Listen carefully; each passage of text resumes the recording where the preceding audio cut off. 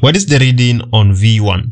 V1 is a voltmeter connected across the ends of a battery. In our question statement, we are told that each cell has a voltage of 1.5 volts. So how many cells do we have in our setup? We have 1, 2, 3, 4, 5 in series. So V1 will be equals to 5 multiplied by 1.5. This is equals to 7.5 volts. This is only true because our cells are connected in series. If they're connected in parallel, then the reading in V1 was going to be just equals to 1.5 volts. You need to know that. Let's look at the second question, question 8.2 and 8.2.1. Let's calculate the total resistance of the circuit. So the total resistance, that is RT, R total, it is equals to RS plus RP. RS being the resistance in series and RP being the resistance in parallel. So let's start with RS. RS, we just simply add all the resistors in series.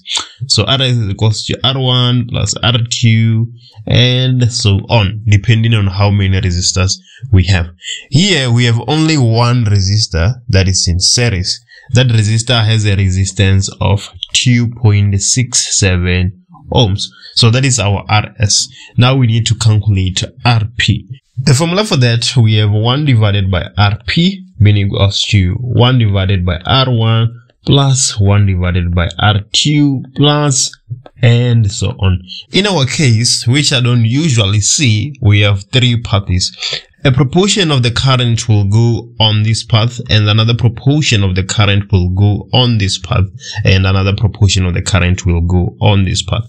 So we're supposed to have 1 divided by RP being equals to 1 divided by R1 plus 1 divided by R2 plus 1 divided by R3. If we had a 4th path, then we would have 1 divided by R4. So 1 divided by RP will be equals to 1 divided by the total resistance on the first path. Let's take this as our first path. So that is going to be 1 divided by 6 plus 1 divided by R2. This path, that will be 1 divided by 4 plus 1 divided by R3. That is going to be 3 ohms.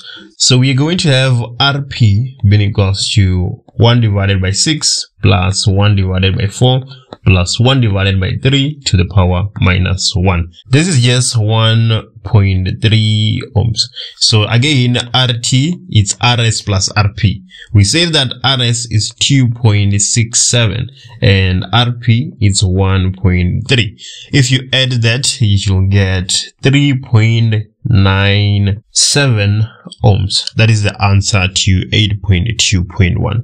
Let's look at 8.2.2.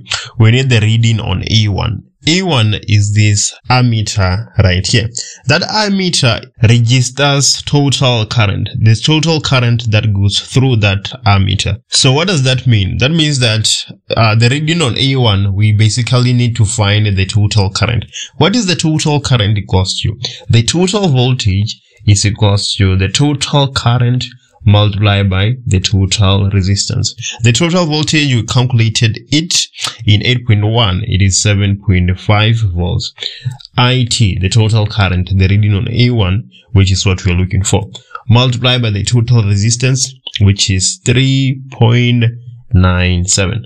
So now what we're going to do, we're going to divide both sides by 3.97 in order to find our I total.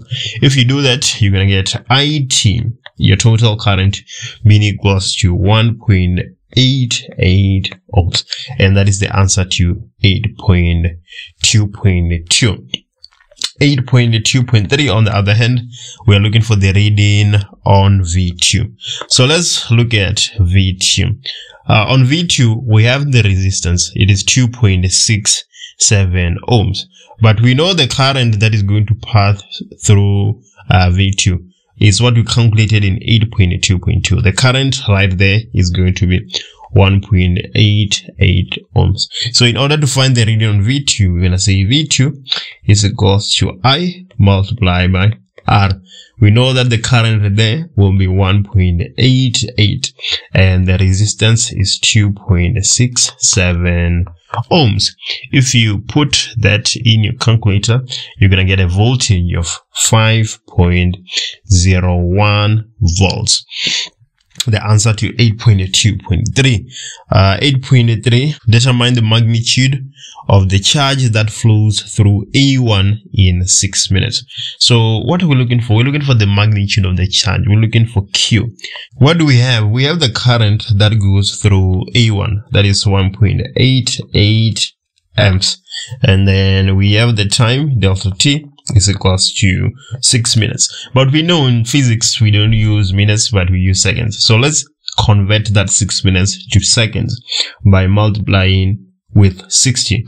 So 6 multiplied by 6, that is 36. You just put the 0 on them and you have your time being equals to 360 seconds. Now what you need to recall is the definition of current, the rate of flow of charge. So the current is equals to Q divided by delta T. What is the current? 1.88. It is equals to Q divided by delta T, which happens to be 360 seconds. If we cross multiply, we're going to get Q being equals to 676.8 coulombs.